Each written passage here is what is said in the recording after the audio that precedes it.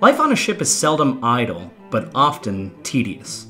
Long hours on watch, staring at long stretches of unbroken open ocean, sanding and painting blank bulkheads, sweeping and swabbing decks, shoveling coal or lubing and oiling machinery, it can often be a tiresome affair.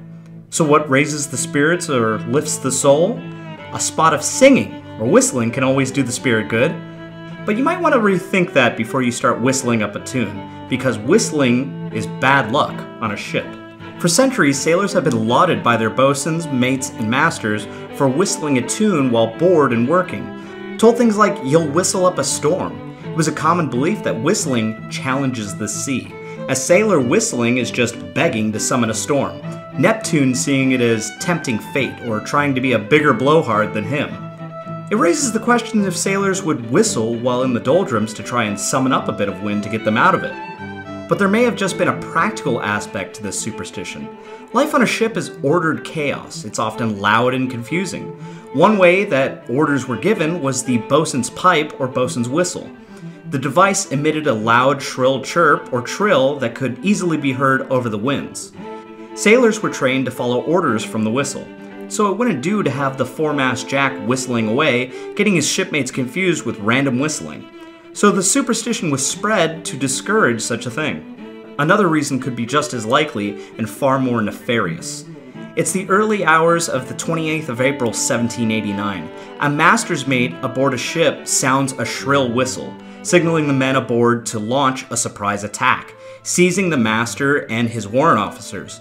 This man was named Fletcher Christensen. The ship he was aboard was the HMS Bounty. HMS Bounty had departed England on the 15th of October 1787, departing England to collect breadfruit from Tahiti.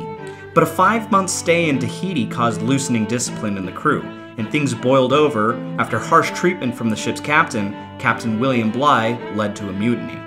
A mutiny that was largely believed to be signaled by a whistle from Fletcher Christensen. Whether this was true or not didn't much matter. From that point on, to discourage any more covert communication, the Royal Navy banned whistling, perhaps spreading the superstition that it was bad luck to do so, in the hopes of discouraging more malicious mutineers. So, will whistling on a ship cause Neptune to start a bit of a competition? Will blowing a tune signal a mutiny on board your boat? Will singing your favorite song come across as an order? Probably not, but better safe than sorry.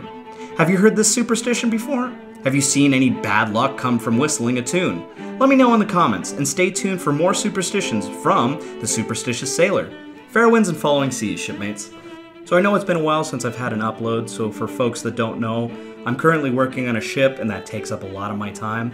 But just to let you know, I'm still working on projects. I have a big one coming up that I want to be done by the end of the year, and once the shipping season is completed in the region that I'm doing, I'm planning on working on a lot more videos. So thank you to all my viewers. Thank you to the patrons. You guys are awesome for sticking with me. And I hope to have more videos out soon. So fair winds and following seas, shipmates.